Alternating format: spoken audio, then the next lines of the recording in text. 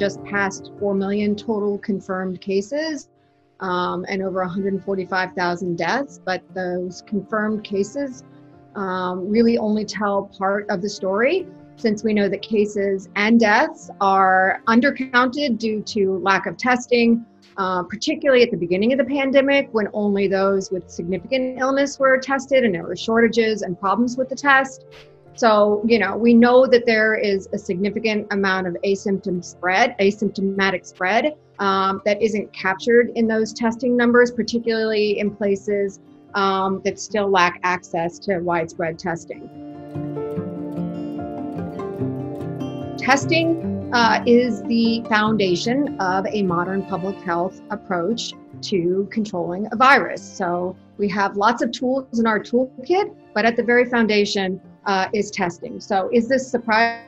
No, because we've had problems with our testing from the very, very beginning, and we're playing catch up, and we continue to be playing catch up to try to really get a understanding of where we are, and then we can go and use contact tracing to really limit the spread. But we can do better, and we need to do better.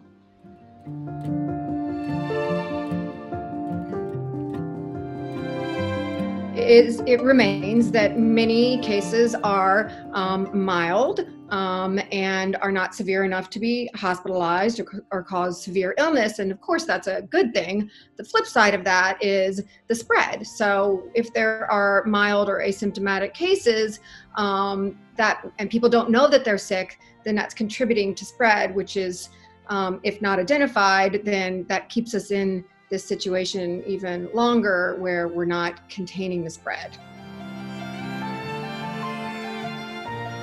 Achieving herd immunity varies by disease. For what we know about SARS-CoV-2, the virus that causes COVID-19, it's estimated to be about 60 to 70% of the population would need to be infected and have antibodies in order to reach herd immunity. And that's based on the basic R0, reproductive number, which indicates the average number of new people that a single infected person can expose and infect. For context, the flu is about 1.3. Coronavirus is between 2 and 3, meaning it's a highly contagious disease. So even at the higher end of the estimates of what we expect the true number of cases to be, we're still the majority of the country is susceptible. We're still, less than 5% of the population is infected. So, what does it take in order to reach that herd immunity? It's going to take a vaccine.